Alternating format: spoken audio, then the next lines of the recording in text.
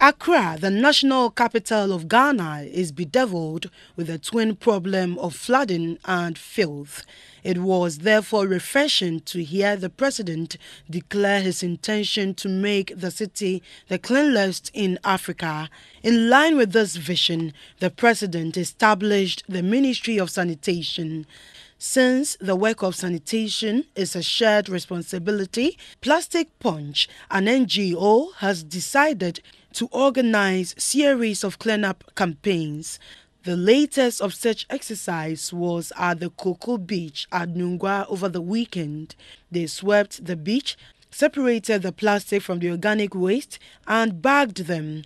Members of the Plastic Punch, which includes volunteers, were happy to be a part of the exercise.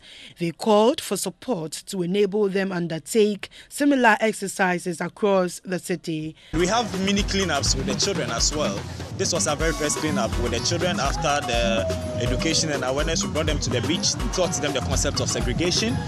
As well, the number is encouraging. We have a lot of people coming to support us, and you can see we've made the beach very, very, very clean.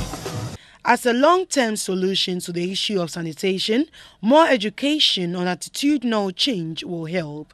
Let us all be responsible for the waste we generate. A clean environment is a healthy environment. As the saying goes, cleanliness is next to godliness. Refuse, reuse, recycle. Try and ride your bicycle. Refuse, reuse, recycle.